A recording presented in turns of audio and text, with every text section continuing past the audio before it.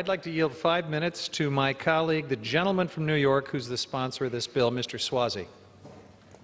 Chair recognizes the gentleman from New York, Mr. Suozzi. Thank you, Mr. Speaker, and thank you, Mr. Huffman, for allowing me this time.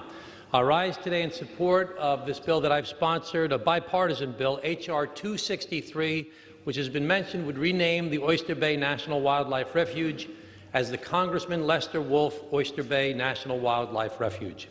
I want to thank Chairman Grijalva. I want to thank again Congressman Huffman and my colleagues on the Natural Resources Committee for their work on this bill, as well as the members of the New York delegation, all of whom are co-sponsors of and support this legislation. Congressman Lester Wolff, who represented my district for 16 years, is our nation's oldest living former congressman, and in January he will turn 101 years old.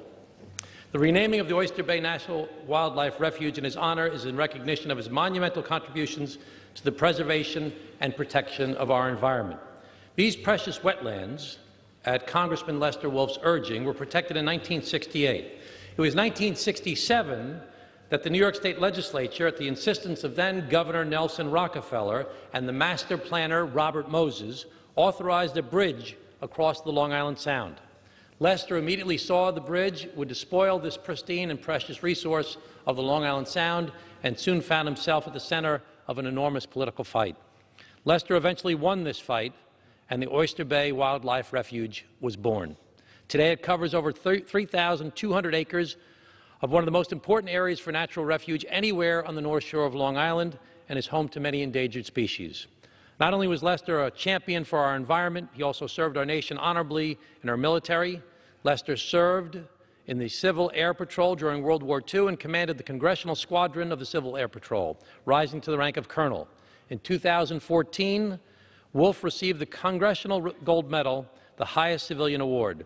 I urge my colleagues to also support this legislation so we may honor this great congressman whose efforts were an important part of our nation's environmental history. And I yield back our time. Thank you.